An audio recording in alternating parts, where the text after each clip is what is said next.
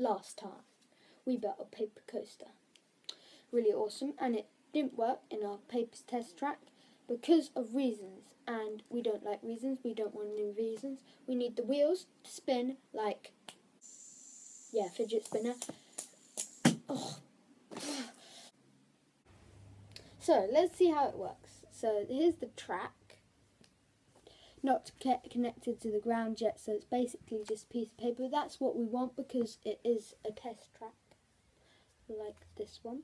And here's a wheel assembly.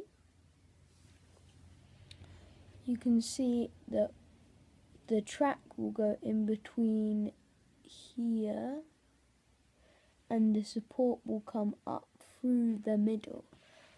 These are like the other one is like fidget spinner. Pretty cool. They spin like fidget spinners. And that's it. I've got a time lapse to show you. Let's just quickly show you me pulling this one smoother than last time. And I'll show you the time lapse on the other side. The time lapse. Oh, what am I doing there?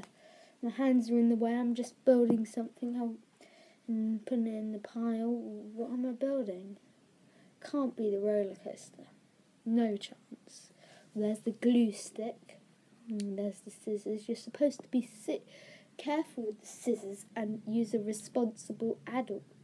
There's a weird Lego man in the background. Oh, I went off screen for a second then. So I'll see you next time, guys. And write in the comment section what you want in the roller coaster track layout.